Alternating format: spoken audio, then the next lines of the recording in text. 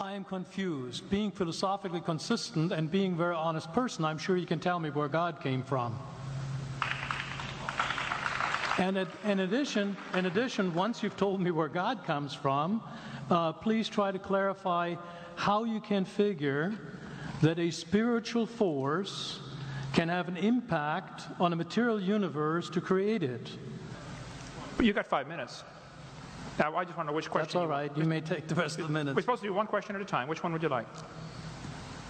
That was part of the format for the debate. So which question? I want you to fill in the story of the rest of the beginning of the universe. God, spiritual matter, impact on material matter. Okay. So 2 questions. All right.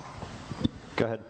All right, your question, where did God come from, assumes that you're thinking of the wrong, obviously it displays that you're thinking of the wrong God, because the God of the Bible is not affected by time, space, or matter. If he's affected by time, space, or matter, he's not God.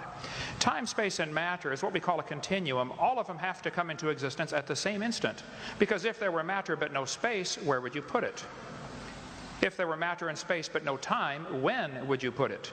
You cannot have time, space, or matter independently. They have to come into existence simultaneously. The Bible answers that in 10 words. In the beginning, there's time. God created the heaven, there's space, and the earth, there's matter. So you have time, space, matter, created a trinity of trinities there. Just, time is past, present, future. Space has length, width, height. Matter has solid, liquid, gas. You have a trinity of trinities created instantaneously, and the God who created them has to be outside of them. If he's limited by time, he's not God. The guy who created this computer is not in the computer. He's not running around in there changing the numbers on the screen, okay? The God who created this universe is outside of the universe. He's above it, beyond it, in it, through it. He's unaffected by it. So the concept that a spiritual force cannot have any effect on a material body, well then I guess you'd have to explain to me things like emotions and love and hatred and envy and jealousy and rationality. I mean, if your brain is just a random collection of chemicals that formed by chance over billions of years, how on earth can you trust your own reasoning processes and the thoughts that you think?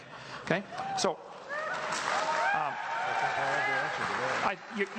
your question, where did God come from, is assuming a limited God. And that's your problem. The God that I worship is not limited by time, space, or matter. If I could fit the infinite God in my 3-pound brain, he would not be worth worshiping, that's for certain. So that's the God that I worship. Thank you.